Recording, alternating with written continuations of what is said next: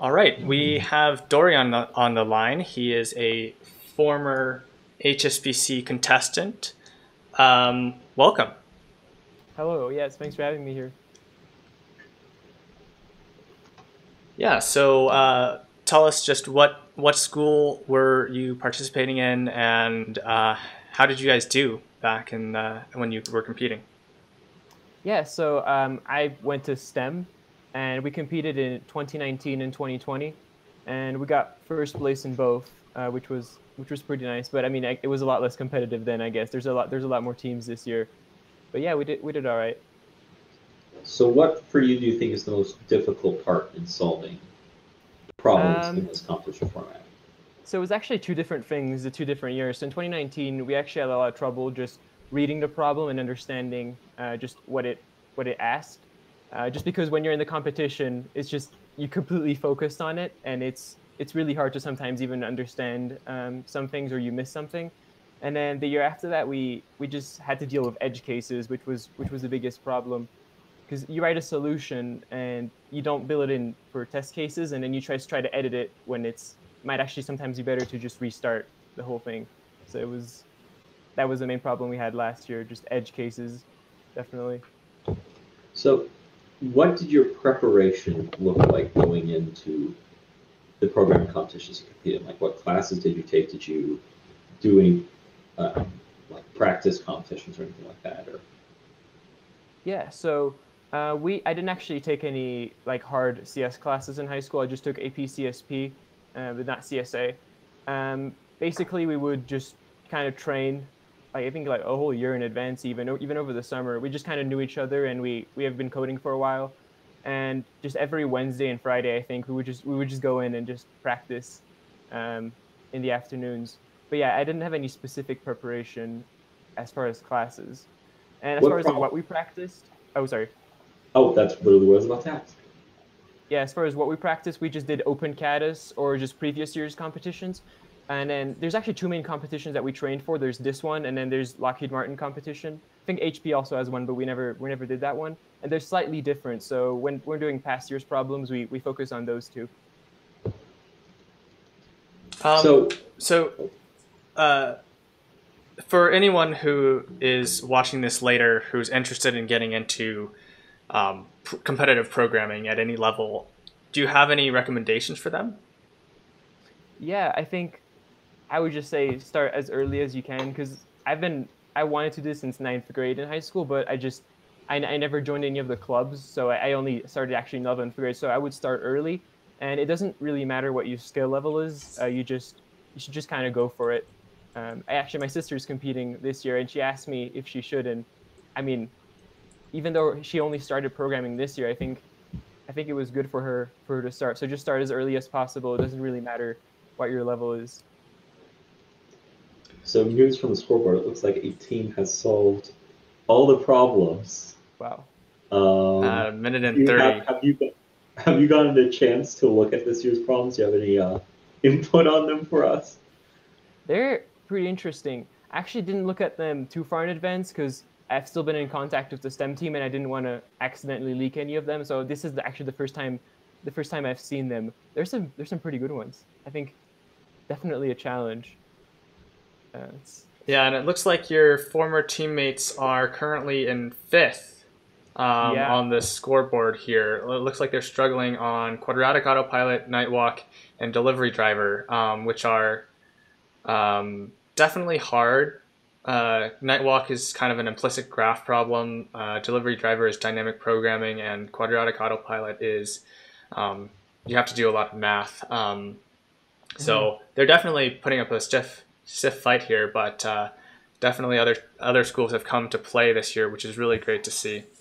yeah. It's been interesting to see what their strategy is. I think it's completely different from what we did in previous years. You know, one of the things that I notice about the Fellowship of the String, which is from STEM school, is they're doing a very good job at getting problems first time or pretty darn close to it, which may help them out down the stretch in any tiebreakers. They were Yeah, also first to get math in another universe. yeah. It Um, looks like it.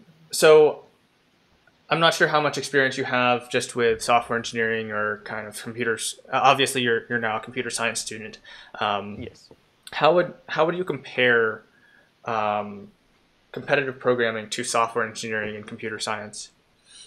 Oh yeah, they're definitely completely different. So I've worked on a few projects for just as volunteering for a few companies, and it's just completely different. In when you're writing actual software, you have to make sure it's legible, which is the exact opposite of what you want to do in this case. You just want to write it as quick as possible, and I mean, best case scenario, it doesn't have to be legible because it just executes. And then if you have to show it to someone else, that's when you have problems. But yeah, it's just completely different. You don't have to deal with the whole architecture side. You don't have to look at which way your dependencies are going, or you don't have to deal with classes, all that. It's almost like the complete opposite. It's a completely different thing, but it can be a lot of fun to just write code without really thinking about the architecture, how it will fit in, or how people have to read it. So I definitely enjoy doing these. I also enjoy software engineering, but it's fun to sometimes just write code. Yeah. Absolutely. I definitely appreciate that about these competitions. You know, you hope you never have to look at your code again, but if it worked, that's all that matters. Yep. And a little bit more news from the leaderboard. River Hill High School Team 2 has solved all of the problems on the 90th minute. So yeah, that's looks like they did have to write some harder 7 wrong submissions on problem L. So they, Penn A team has a chance of hopping them if they solve problem K within the next few minutes here. What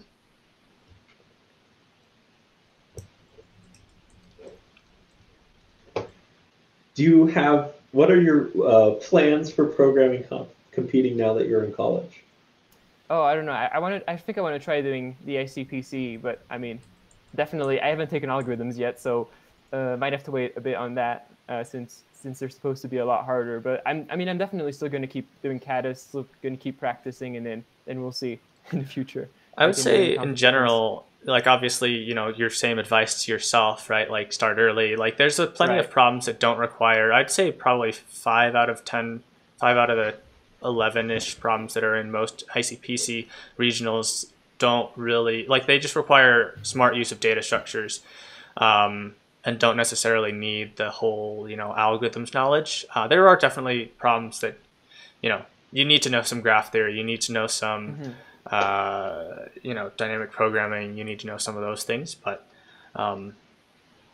definitely, Sam and I, we were on a team at one point before we'd taken algorithms, and we did I think we got. I mean, on the scoreboard we did horribly, but we felt like we did pretty well, and of the teams competing at Mines, we got like 3rd or something, which was pretty great. Oh, nice. Yeah, that's great. So before we go back and look at the scoreboard, just to create contention among the problem offers, do you have a favorite problem from the high school programming competition? Well, I haven't looked at all of them, but I think so far M looks really interesting. The dynamic programming one, that one it's definitely an interesting problem. I think I might have something that might work, but I haven't tried anything yet, so I'll have to try after the competition to see. But I think M right now, it might be my favorite. I haven't looked at the other ones too much yet, so. Yeah, well, M is my personal favorite because I wrote it. Okay. Well, thank you so much for joining us, Dorian. And, yeah, thanks for having me. Yeah, have a good one. Have fun. Cool, thanks.